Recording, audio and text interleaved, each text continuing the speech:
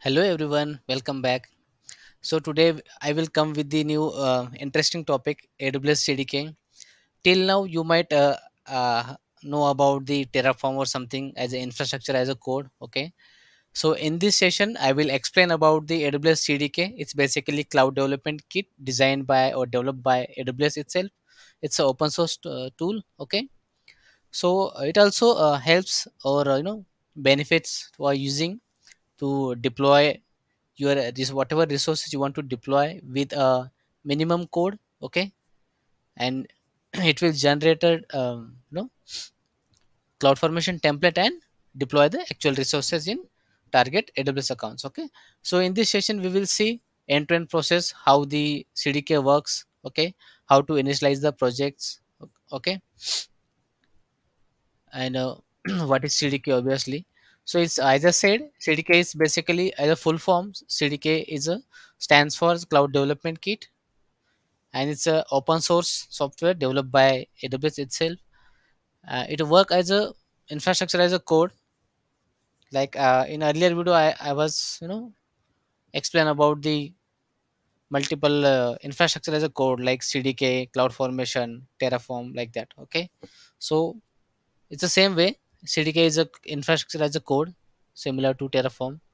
It supports multiple languages, as you can see: TypeScript, JavaScript, Python.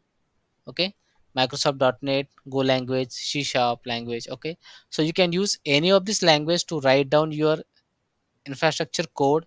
Then we can use certain commands in the CDK as a similar way in Terraform. Okay, we need to synthesize the projects, then bootstrap the project for the CDK. Then in the backend it will generate cloud formation template in the AWS account. Okay, then finally it will deploy resources by using cloud formation template. Okay, so we will see in coming session slides. Now we will see how CDK works. Okay, as I said, it's work as it's internally use cloud formation template. It directly not go to the CDK to direct deployment. It will generate the cloud formation template and use that template to deploy the resources. Okay, so your basically your code will convert into cloud formation template. So if you see the structure of the CDK projects, basically it has it will it contains app, constructs and stack. So what is that? Okay, we will see in the coming slides what is the app, construct and stack. You can just see the application, and in application there are multiple constructs is basically group of AWS services like EC2, load balancer, route 53, secret managers, or a S3 bucket, RDS database kind of. Okay, so we will see some examples as well to understand the end-to-end process for the CDK. Okay, so we need to first run the CDK synth command to synthesize the projects. Okay, it will generate basically S3 bucket and the cloud formation template. Okay, to deploy your resources. Okay, so as in this example we will see end-to-end functionality, how CDK works. So we can write down our infrastructure code by using any of these languages: TypeScript, JavaScript, Python, Java, C Sharp and .NET. Okay, so we will have a constructs stack. Basically inside stacks we will have multiple constructs. Okay, construct is basically group of AWS services, basically as simple as group of AWS services. Okay, so once we write down the code in the construct for the multiple services, then we need to run AWS synthesize command to synth or generate the cloud formation template. Okay, so cloud formation template will help out to deploy our resources. Okay, so another example to understand more clearly how the CDK works.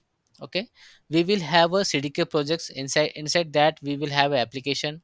We will definitely have a stacks over there. Okay, inside stacks we will have a multiple AWS services. Okay, then we need to run CDK synth command to generate the cloud formation template. Okay, then as in Terraform we run Terraform plan or apply command to deploy the resources. Similar way, we need to run synth command to generate the cloud formation template. Then we use CDK deploy command to deploy our resources into AWS accounts by using cloud formation. Okay, I hope it's clear. Now we will see what is the requirement to set up the CDK projects on our local machine. Okay, so we will write down the CDK codes on the our local machine. Okay, so to set up the this CDK projects, we need first Node.js 14 version at least. Okay, then we will use AWS CLI, latest version basically, to configure our AWS IAM user for authentication.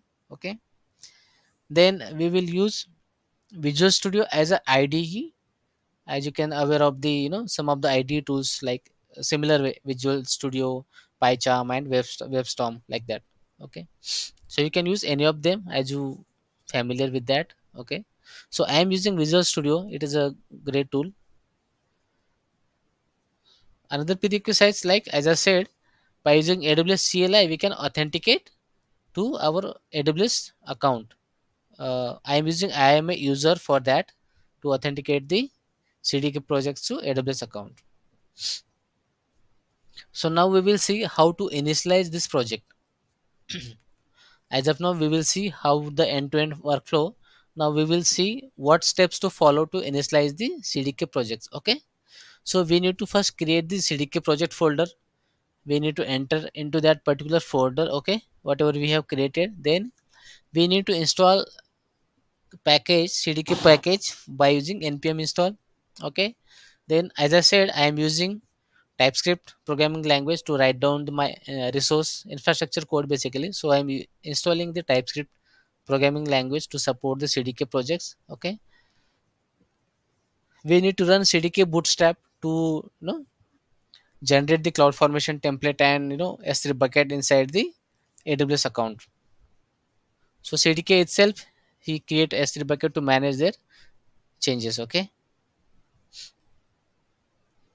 so once we synthesize and deploy the use execute the deploy command, our resources whatever we have written in the CDK projects. Okay, so it will deploy to AWS account. So now we will see the folder structure basically. Once we initialize the project, it will see similar, you will see similar way. Okay, there will be a bin folder, leaf folder, test folder. Okay, cdk.json file, package.json file. So what is that, what is this meaning of this folder and files? So it will basically the bin folder is basically the root of the projects where we mention define the application name. Okay, and it will load the our main leaf folder configuration basically. Whatever we have written the stacks services we want to deploy, so we will need to define that services in the leaf folder. Okay, this is the main configuration folder basically. Whatever resources we want to deploy, we need to define in the leaf folder. Okay, so test folder is basically project related test cases we can write down in test folder. Okay, and then cdk.json file is ultimately we can write down the environment variables over there.